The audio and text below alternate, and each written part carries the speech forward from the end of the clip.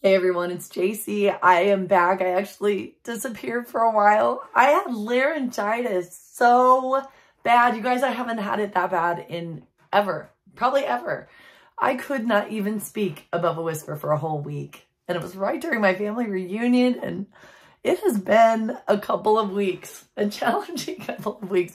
And you can hear it a little bit, but it's funny, on other platforms, you can jump on Instagram or Facebook and do a little post and say, I have laryngitis, but on YouTube, it's kind of weird. I'm like, what do? I just can't even talk to even make a video. So forgive me, I did disappear, but you know, I can talk again, and I never have appreciated my voice more than I have right now.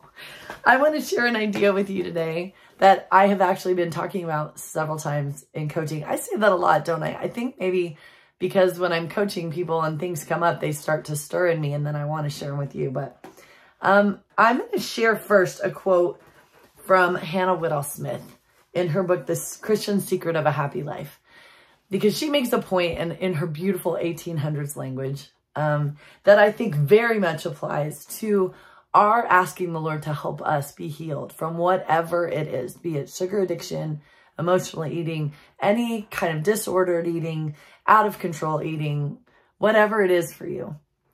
If it's that thing that you've failed again and again and again, and I've had so many people like, I don't know what else I can do.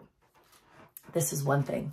This is one thing that really shifted it for me, and has for many of the people I've been in coaching with as well. So she makes this point in her book that says, I verily believe a large part of the difficulty lies in the unscriptural and unnatural divorce that has been brought about between our so-called religious life and our so-called temporal life, as if our religion were something apart from ourselves. Excuse me, it's sort of outside garment that was to be put on and off according to our circumstances and purposes. For instance, she says, on Sundays and in church, our purpose is to seek God and worship and serve him. And therefore on Sundays, we bring out our religious life and we put it on in a suitably solemn manner and live it with strained gravity, she said, and decorum, which deprives it of half its power. Like, it's like this religious, fancy self. Oh, you're probably laughing. This is a section of the book that fell out. This is so funny. Sorry, I'm on a little tangent. I love this book so much that the back fell out. And it's so marked up. And so I'm reading you from the torn out part. She says, we do this with our religious life. We divorce it from our real life.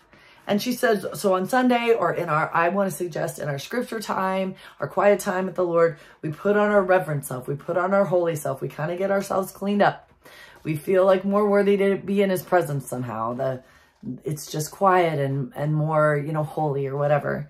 But she says, then we live it with a strained gravity and decorum, which deprives it of half its power.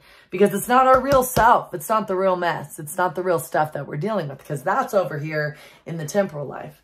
She says, but on Mondays, our purpose is to seek our own interests and serve them. And so we bring out the temporal life and put it on with a sense of relief, as from an unnatural bondage, and live it with ease and naturalness, and consequently far more power. Sorry, excuse me. So this is, okay, let's put this into the food frame of those of us dealing with fighting food issues. We very much may have poured out our soul in prayer, in our quiet times and in church and in our religious times, saying, Lord, help me. I do not want to binge anymore, and I do not want to be addicted anymore, and I want to have the control that you have promised, and I want to experience this. But then we divorce those moments from the real messy, ugly moments of every day when we are most tempted to binge, right? I would suggest, my chair's squeaking, can you hear that? I would suggest most of us are not tempted to binge during our scripture study. That is not the time.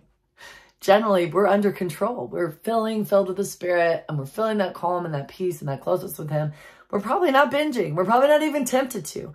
It's in the crazy, messy, hard, stressful times where we're losing it and we are in the kitchen like, give me all the food, I can't cope. But we divorce him somehow from those moments. And so, like she says, that unnatural divorce, the key for me came in bringing him right into the messy, right into the binge-y moments, which we don't want to do because we don't feel holy enough. We don't feel worthy enough. We feel like a flipping hot mess. We're like, I can't, I'm supposed to pray. It's like, no, okay, I just need to deal with this binge, and then tomorrow I'll clean up my act. I'll go back to him in prayer in the morning and try to get my act together. It will never change unless we bring him right into the moments that are the messiest so that he can help us break it down and understand what's happening, why we're binging, how we can use his grace and his power to get through that moment, to shift in that moment. It's got to be as if he's standing right there with us in the kitchen or riding right there in the passenger seat of the car as we go through the driveway through to get our fix. He's got to be with us in it. We've got to quit this divorce thing. Maybe you don't. Maybe you don't. But I spent a lot of my life that way, where I just felt like over here was my holy religious side. And I found great joy in that. But he didn't fit into the messy side because I just was embarrassed about it. I don't know. I had shame about it. Let me share a scripture. Let's go to Psalm 139, where we know this so well. This is David, 139, 23 and 24, where David is saying, search me, O God, and know my heart. Try me, know my thoughts. See if there's any wicked way in me. Search me. And so I went to many different translations. And this is what we're asking for to help overcome this huge food battle in our life. Search me, oh God. Like, search me. Help me see what's driving this. Why am I sabotaging myself? What's going on? But we've got to have him right there in the messy moments so he can say, see, look what's happening in your head right now. Look at the message you're telling yourself right now. Look at what's driving this. Unless we invite him into the mess, it's kind of gone by the next day when we're in our Bible and we're in our scriptures and we're in prayer. The moment is past and the learning opportunity of being in that moment of temptation has passed. So we need to have him in that moment with us. The NIV says, search me and know my anxious thoughts. Show me my anxious thoughts, or point out anything that offends you. Is another way of putting that scripture. The Message translation, investigate my life, oh God. Find out everything about me. Cross-examine and test me. Get a clear picture of what I'm about. Again, can't do it unless we invite him into the most difficult, ugly, messy, bingy moments that we have. So he can help us look at the mess. He's not shaming us. We know there is no condemnation to those that are in Christ. Romans 8. We know that. So let's get over ourselves. Like, oh, but he sees it anyway. He sees the mess. You might as well bring him into it. Let him be right in that moment, in you, with you, however you look at that, to help you untangle the mess and reframe it with his help. The last translation, guys, it's a translation I'd never heard of. And I've been doing this for a long time. Have you ever heard of the easy to read version, the ERV? It was first published in 1987, so it's been around a while. But this version I loved. This version of Psalm 139, the easy to read version. God, examine me and know my mind. Test me and know all my worries. Make sure that I am not going the wrong way. Let's quit divorcing our so-called religious life from our so-called temporal life. That is the part where we need him. Yes, it's good to connect with him in our quiet moments.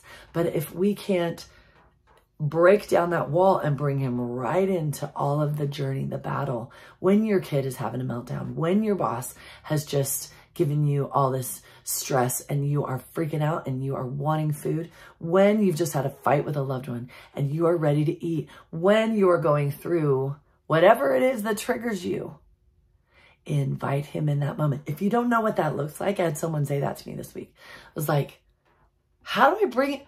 Like she was in the middle of a busy, crazy social thing and food temptation. She always struggled with food temptation in that busy moment. And I'm like, she's like, but how can you be in that? I'm busy. I'm not quietly, pondering in my scriptures.